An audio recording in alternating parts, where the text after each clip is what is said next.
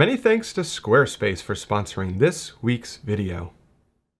One of the very first things many new photographers are told, especially those aspiring landscape photographers, is that in order to create the cleanest and highest quality images as possible, you must always use ISO 100 and only deviate from this value in emergency situations when there is absolutely no other choice. And the reason I know this is because I was one of those beginner photographers that was locked at ISO 100 for years and would literally have a full-on panic attack at the sheer thought of steering away from this tried and true methodology of selecting proper camera settings. But one thing that gets completely lost most of the time during this ISO discussion has to do with the other problems that can be solved by simply increasing your ISO. Seems that most of the time, this discussion is predicated on obtaining clean and noise-free photographs, which instills fear in the minds of many when it comes to increasing this value. But there's a lot more to it than that. And in this video, I want to share with you my take on this topic and why I often shoot with higher ISOs. But I do have a very quick question for you. Do you say ISO or do you say ISO? Leave me a comment below and let me know which camp you're in. It seems that there are two types of folks in this world. Those that say ISO and those that say ISO. So to jump right into it, most of the time, well, whenever I'm making videos, a lot of times when they're on location videos and someone happens to see the back of my camera and it'll say ISO 640 or ISO 1600, sometimes ISO 3200, and I get comments pretty frequently with people asking, Mark, why are you shooting with such a high ISO level? You're shooting in the broad daylight. You're not shooting astrophotography or the Milky Way or anything like that. What's with the high ISO? And the short answer is most of the time, it has to do with obtaining a very specific shutter speed for a certain situation. And that's what I'm going to cover in this video is the three scenarios where I'm really looking for a very specific type of camera setting, triage or pyramid, if you will. And I need to bump up that ISO to create that. So the very first scenario has to do with photographing trees. I live very close to the Blue Ridge Mountains in North Carolina, and I love photographing trees, and trees have branches, and these branches most of the time have leaves. And unless it's completely still outside, which it very seldom is, those leaves are going to be blowing around a little bit. And here's a good example of this scenario right here. This is an image from Zion National Park a couple years ago. Actually, I'm sorry, this is last year. And if you zoom all the way in, you can see that all of these leaves are absolutely tack sharp. And in order for me to obtain a shutter speed fast enough to get these leaves this sharp, I had to use ISO 640 because there was just a little bit of wind. It wasn't like a hurricane or gale force wind or anything like that. It was just enough breeze. And oftentimes I'm shooting in the golden hours in the early morning light or in the late evening light where there's not a ton of sunlight out there. It's not like you're shooting at high noon. So in order to get a fast enough shutter speed and a reasonably exposed photograph, I have to bump up that ISO level. So just a real quick clarifying point here. The reason I like to lean on ISO as opposed to aperture in this scenario is that aperture has a more, meaningful and could have a very significant change to your overall photograph, where ISO is kind of lower impact. So if you go from, say, f16 to f8, really opening up your aperture, yeah, you're allowing more light into your camera, but you're also completely altering the overall depth of field of your photograph, which is going to completely change the look of it, as opposed to going from ISO 100 to ISO 640 or maybe 800 or maybe 1600. That's going to have a very, very low impact to your overall photograph. You might have a little bit of additional noise if you really, really pixel peep in ISO values well above 1600. But for the most part, it's going to have very, very little impact, negative impact to your overall photograph. So that is why I lean on ISO as opposed to just opening up your aperture as wide as it can go in some scenarios. Here is another example here. This is from my recent trip to Colorado just a couple months ago. Once again, if you zoom all the way in here, you'll notice that these leaves are absolutely tack sharp. And if you watch that on location video where this image was captured, you'll know that there was a little bit of wind blowing in and out. This was shot, as you can tell, the sun was rising right through here. This is maybe 30 or 40 minutes after the sun rose. So there wasn't a ton of ambient light. So in order to get that fast enough shutter speed, I had to bump up that ISO level. So that seems to be a scenario that I encounter all the time. And when it's really, really important is when you have vegetation or leaves extremely close to your camera, like right through here. If these were all blurry and all blown around and everything, it would look, one, like mush, And two, it would really serve as a distraction. But to have a fast enough shutter speed to capture everything in this scene perfectly crisp is very, very important. So that is probably one of the number one scenarios where I bump up my ISO level from that 100. And like I mentioned before, when I was a beginner, I heard so much talk about ISO 100. ISO 100 has always got to be 100. If you go to 200, if you double that, your image is going to completely fall apart. It's going to be completely noisy, and it's just going to be a complete mess. And I remember really contemplating, like, oh my gosh, I need more light, to get the specific shutter speed. Should I go from 100 to 200? I remember thinking about it. Is it even worth doing that? Should I just fix it in post? But in reality, cameras today are so good. You can easily shoot at ISO 100, 200, 400, 640, 1600. It doesn't matter. You're going to be able to come away with an extremely clean looking photograph. And if you don't believe me, I would highly encourage you to just run a test in your backyard. Just find some inanimate object, a tree, or put something on a fence post and take a couple images, put your camera on a tripod and take a couple variations. Take an image at 400, take an image at ISO 640, 1600, 3200, and all the way up. And then review those photographs just to see where your threshold is from what you deem a reasonably clean photograph with the camera that you're using. And if you know that the camera that you're using looks perfect at ISO 3200, now you know how high you can go and feel comfortable doing that. So that's a very good exercise to go through. I do it with just about all of my cameras just to see how well it handles noise and grain created by bumping up that ISO. Now here's an example here where it's not super important. Once again, this is, obviously there's a ton of trees in this photograph, but the trees are far enough away to where it's not super critical if the leaves are blowing around at all. And as you can tell here, these leaves probably are blowing around. This is a little bit of a longer exposure and there was a slight breeze that day. So I'm pretty certain that all of these leaves through here are not tack sharp. But since these trees are so far away from the camera, you really can't tell the difference. So that scenario, it's not super critical. So understanding how close trees or how close anything that's moving in your scene is from your camera is wildly important.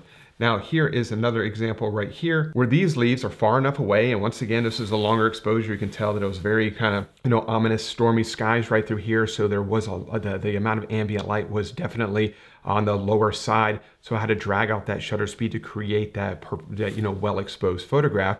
But these trees are far enough away from my camera to where you really wouldn't be able to tell if these leaves are blowing around or not. And I can assure you, they definitely were, because there was a storm coming in and there was plenty of wind blowing around these leaves. So understanding exactly where the leaves are in your scene, and maybe there isn't any leaves, like in this scene right here, definitely a woodland scene, but this tree has no leaves on it. And I mean, I guess there's some branches right there, but that is not enough to where you could, I should say that area in the background is slightly out of focus, so you really wouldn't even be able to tell if those leaves are blowing around or not. So it's really not that big of a deal.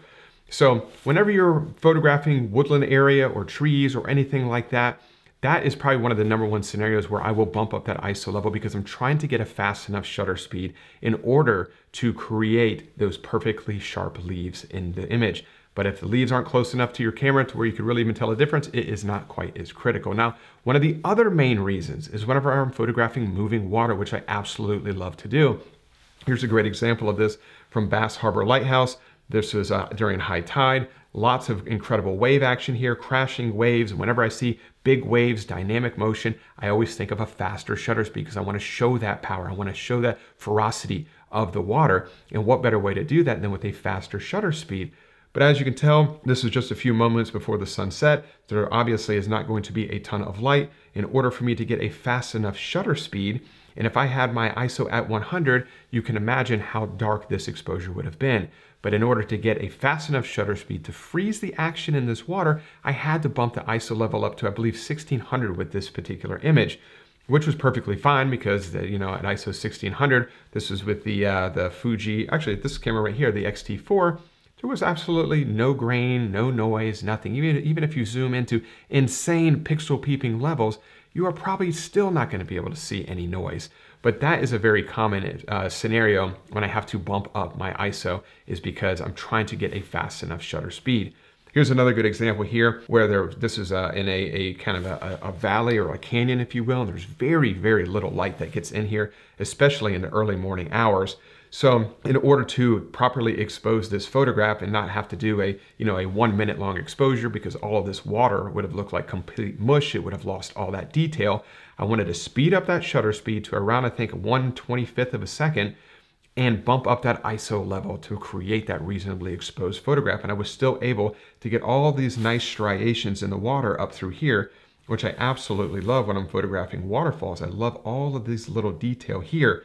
But the only way to get that is to use not a super long shutter speed, not a super fast shutter speed. You got to get something kind of in the middle there.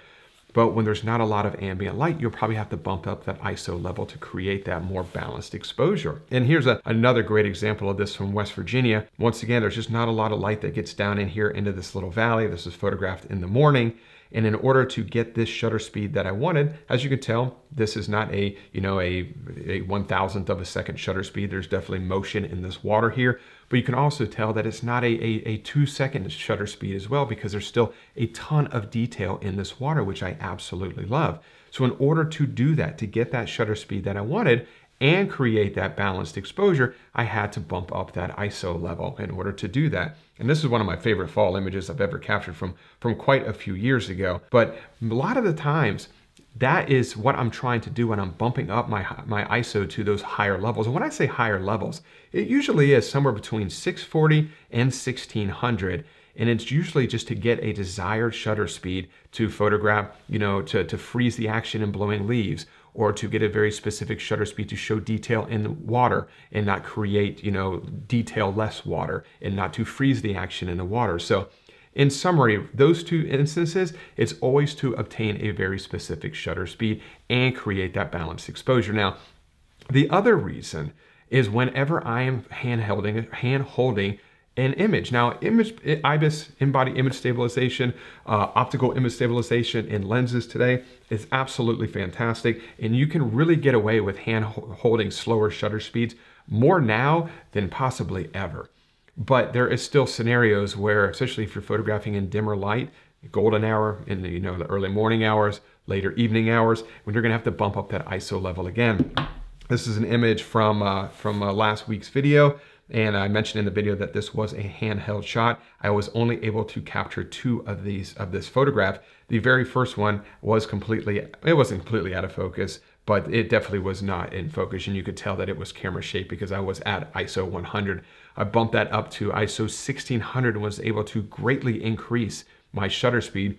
And that, in combination with the in-body image stabilization of my GFX 100S, gave me the ability to create that tack sharp photograph. And this is that version right here. So photographing handheld is a very, very common scenario where you'll probably have to bump up your ISO unless you're photographing, at high noon on a cloudless day and there's just an insane amount of light available for you to work with. Here's another quick image that, I should say a quick grab. Only captured one version of this. The light was just hitting these what are these, pinnacles, these rock structures in Utah. It only lasted a couple of moments, but I wanted to grab it. I didn't have time to set up my tripod and get my ball head and everything perfectly aligned. So I just did a very quick handheld shot, but I bumped up that ISO level to 1600 and was able to capture this. And when we zoom into it, you can tell that it is actually, I don't know, it's pretty sharp. If you zoom out, you definitely can't tell that it's soft at all. It might look a little bit soft, but if I were to try and capture that at ISO 100 with a much longer shutter speed, this image would definitely have never come out. And then one more image from my trip to Iceland last year of the famous church.